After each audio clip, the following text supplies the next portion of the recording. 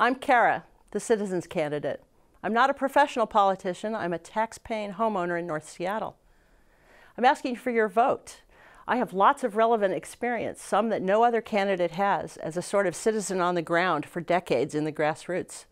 I've been active for 40 years, since 3 Mile Island, through the Great Peace March, the first Iraq War, pesticide spraying, the first International Earth Summit, and the LA riots, all when living in California. But 26 years ago, I became a Seattleite, worked on Hanford issues and fundraising for campaigns like Jerry Brown's We the People and Washburn. I was recruited to run for state ledge in 2000 as a Green, and later was elected the chair of the state Green Party. After a few years as a Green, I became a total independent. I am not beholden to any group or interest. I want to serve the people.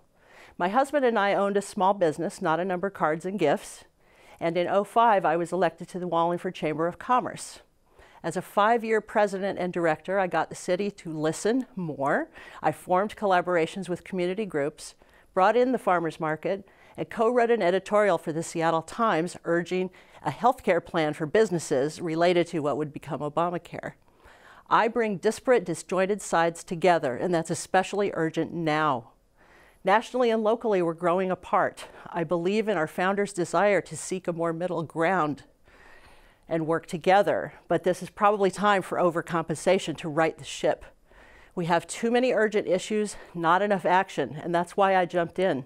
I can't stand reinventing the wheel, and money must be spent more wisely. All people must be considered, not just developers. Our city council has done some good, but more must be done. I ask questions and I'm not afraid to dissent. Let's hold the city accountable and end the Seattle process of talking. We need more action. Vote for me, Ceriello, District 6.